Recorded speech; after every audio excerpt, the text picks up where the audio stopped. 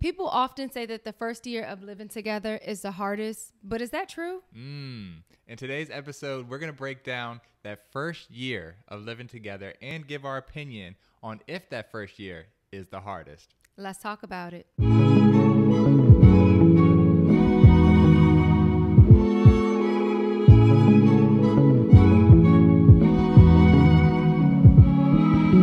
So people often say that the first year is the toughest year, and like we said in the intro, but why do you think that is? Why do they, the infamous they, why do people say that the first year is the toughest? You know, you have two people coming from two different lifestyles that are coming together under a single household. Right. So as much as you can try to prepare for it, part of you is feeling like, is this going to work out? Like, I mean, I know we work when we're kind of apart, right? But now that we're together under the same household, sharing an apartment, a home together, like, are we going to enjoy each other as much? Yeah. You know, there's a lot of new experiences that will happen within the first year, and that takes some getting used to. You know, no one is perfect. And so you have to adapt, and you have to understand that there's going to be a lot that happens within that first year. And so I think that's why people say it's the toughest. Yeah. Because you just simply just don't know what you're going to get truly when you're living with someone within that first year. And I definitely could agree with that, because when you're dating somebody, or when you're not living under the same roof, that person has the opportunity to not be their true, authentic self on a day-to-day basis. But when you live with somebody, and you see them 24/7, you're going to sleep with them, and you're waking up to them every day, and you're getting to know who this person is in and out. And there's no more looking cool when you go out on a date, or you go out to a nice movie or something like that. No, you gonna see that. You gonna see That's when you get the wig off. You get the snoring in your sleep. You get, right. You know, maybe your partner's a little gassy after Taco Tuesday. Like, it's just all of those things. And or I mean, there's a lot. I mean, there's a plethora of different things. I mean, like, are they organized, or are they just a slob? Yeah, like, and it doesn't even have to be that the person is a slob. It's just more so like, their habits are very different from yours. Yeah. And you all are now living together where you have to share a space that was once just like your own. Yeah. And so you have to understand that there's a little give and take, you know, like, you can't expect your partner to be exactly like you. Right. And vice versa. Now, if you do find someone that's like, oh, we're the same when it comes to cleanliness, when it comes to being as organized, when it comes to, you know, just like certain things around the house and this and that, then that is great. But that's just not the reality for everybody, you know? It's definitely not. And I think you would be fooling yourself if you think that first year isn't going to have some challenges. And I think that is normal. Yeah. So when it comes to the question, is the first year the hardest out of all the years? I would say yes.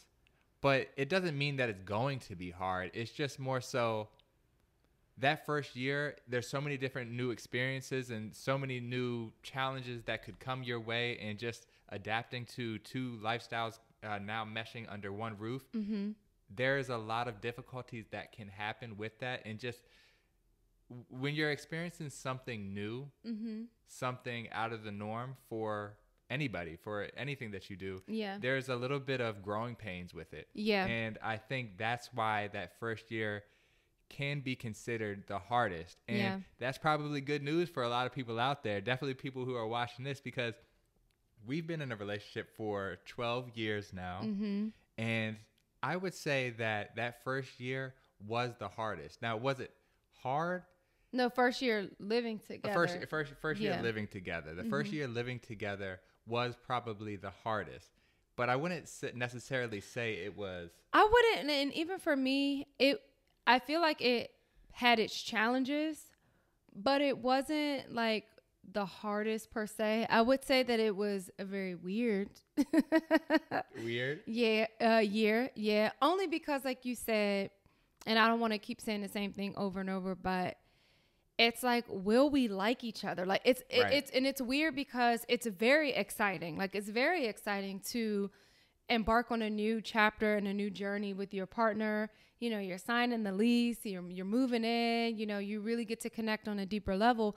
But it's also weird because it's like, okay, like I gotta go put on my acne medicine now. Like, I don't know if he see me like this, or, you know, you're with this person. Hold on, let me just say this one part. You're with this person 24/7. And so you have to understand that with that, it comes humility. Yeah. And you having to let your guard down, because your person has to see you, understand you, and truly know you for you. And that comes with living together. That truly comes with living together. You know, you see all facets of your partner. Right. You know, the parts that they wanted to hide from you, you know, when you weren't living together, they are exposed to all of that. And I think that's why it has its challenges, but it's also like exciting, but it's weird because, you know, it's just a lot of things happening. Yeah. But if you have the right partner, they're going to love you for you. And all of your little quirks that you may have, like this one talks in his sleep. Put my business all the way out there. All the way out there. All the time. And I remember the first year I was like, oh my gosh, like right. Shane, are you okay? But now, you know, I just know that, like, okay, it's another night. It's just another night of him. You know, I'll ask him a question or something while he's talking in his sleep. And Shane knows with me, like, anyone that knows me, I've always had really bad allergies up since I was like a kid, like puffy eyes, snorting, swelling, everything. So let me tell this story. Okay, so every morning, I mean, this is how I get woken up if I'm not already up. A whole bunch of snorting and a whole bunch of blowing the nose and rubbing the eyes, and I mean every single day, and that's something I had to get used to. Yeah, but, I mean now, it's like, and of course I didn't want him to see that when we first started dating. But you know, look, that's what relationships are about. It's about growing together, and those first couple of years, there might be new experiences. Like, man, I don't know if I really want to do this in front of this person. Yeah, but if you want a long-term relationship that's going to last the test of time, then you've got to be 100% comfortable with your partner. Yes. And we feel comfortable enough to share these personal stories about me snorting, about her snorting.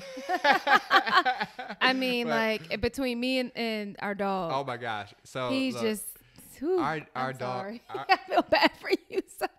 Yeah, our dog is the same way. Our dog, it be snorting. As soon as she wakes up, she is, because she gets so excited. She sneezes a lot when she gets excited. In the morning. So between Journey and my wife over here, it's like a musical trumpet band. I mean,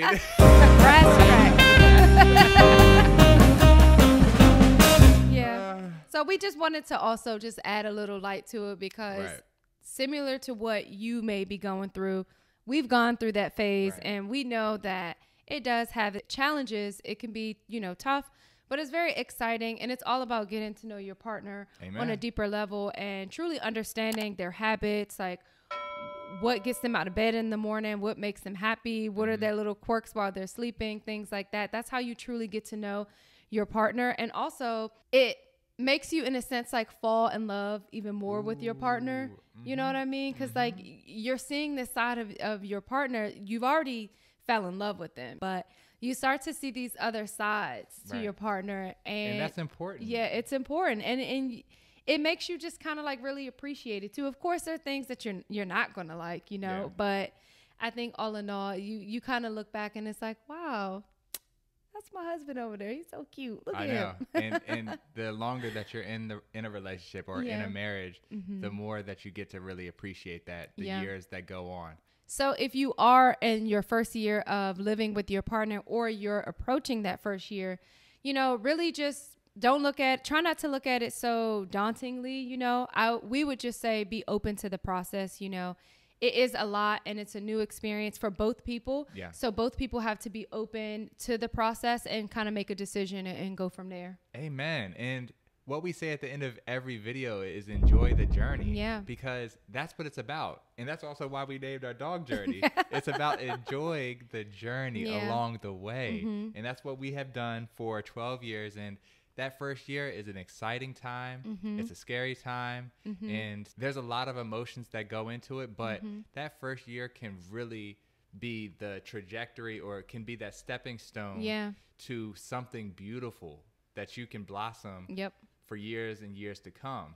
So enjoy the journey. Yes. And also to the people that have made it past 1 year, congratulations, because as they say, that first year is the toughest year. And I would say that it probably is one of the toughest years. And the good thing is year 2 is a little bit easier. Year 3 is a little bit easier. Year 4 is a little bit easier. So as the years keep going on and progressing, so does the relationship. Yep. So thought this would be a cool conversation for all those new couples out there or dating or just starting to get the feel for like, oh man, like how is that first year going to go? So we hope that we can give you some good insight for that experience. And my name is Shane. I'm Jen. And this is Humble Beginnings to Winning. Bye. Enjoy the journey.